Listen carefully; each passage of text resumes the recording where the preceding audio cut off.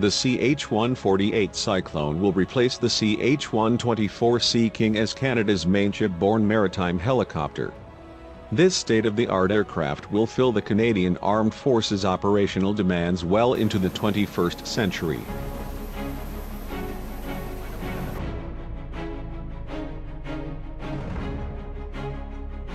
The Cyclone will conduct surface and subsurface surveillance and control, utility and search and rescue missions.